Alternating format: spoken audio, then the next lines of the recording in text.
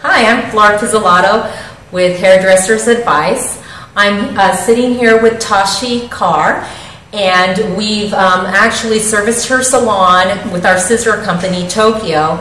And I got to talking to Tashi, and I just thought, man, this is such a neat woman.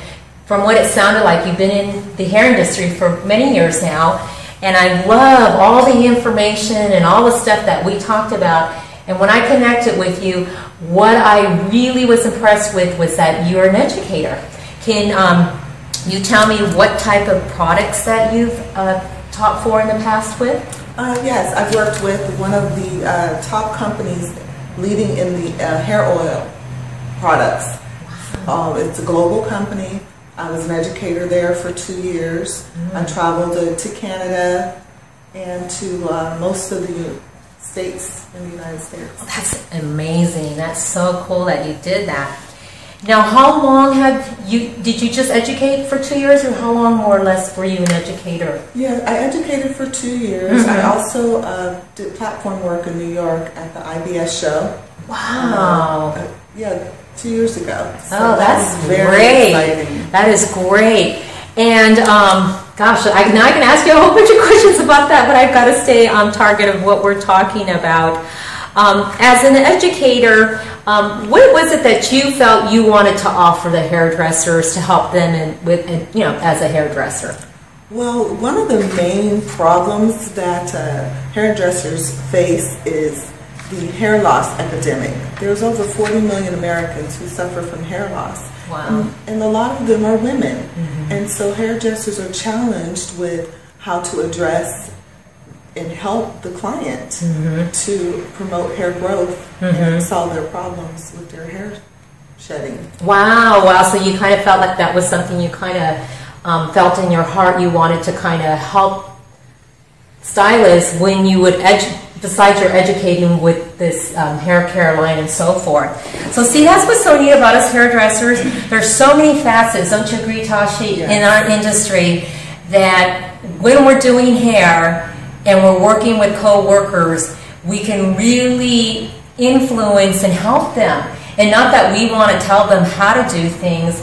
Is when you're in the industry for a long time, you have knowledge that you want to pass to other people, because when you see them struggling, just like what you said you saw with the hair loss situation, you went ahead and it was put in your heart and you wanted to help other people. And it's so great that you were really intuitive to that.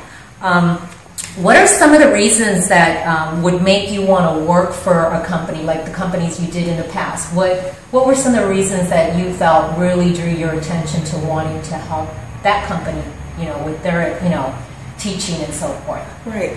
Well, one of my main concerns is the product ingredients. I'm really drawn to companies who use products that are more natural, vegan even, so that I don't have to worry about the clients becoming allergic to different things. People these days have such high sensitivities to,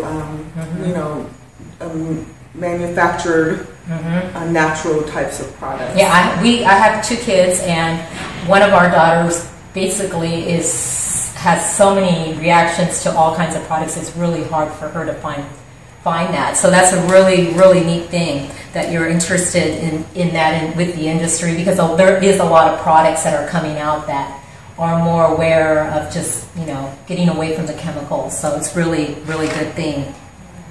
Do you see the companies that you've worked for support the hairdresser, or do they tend to kind of want to just keep promoting their own product?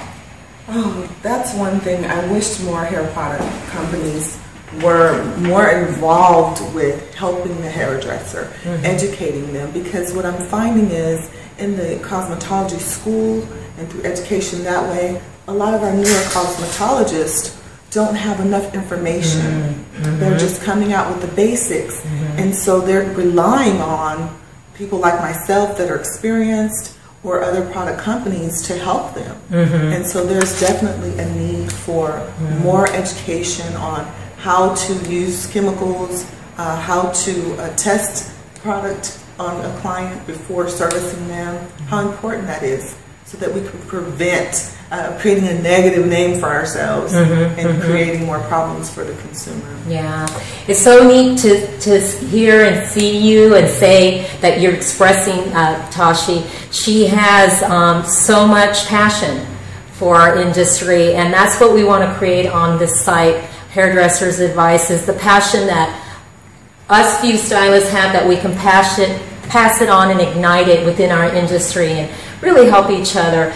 Tashi, now you have a salon, yes, right? You have a cute little shop here, and you've got one or two people that work here, and you're very exclusive and small, and I like that because you specialize in, and I see that you're doing really well, and I really appreciate you interviewing. Do you want to say anything else to our audience or anything? Well, my salon is located in 560 North Diamond Bar Boulevard in the city of Diamond Bar in California. And I work with a wonderful and partnered with a wonderful stylist. Her name is Lisa Kramer, and we specialize in helping people change and custom design a new look for you. We do custom wigs. I'm a certified trichologist, which is a specialist in hair loss, and Lisa supports that by creating beautiful color and cuts for any custom prostheses that we use, or wigs or hair extensions. So look us up. Oh, that's amazing. Well, thank you. I really appreciate you taking a few moments with me and just talking about the industry from your experience, and we'll be seeing you soon again in another interview that we do in the future. Thank you. Thank you, Flora. You're welcome.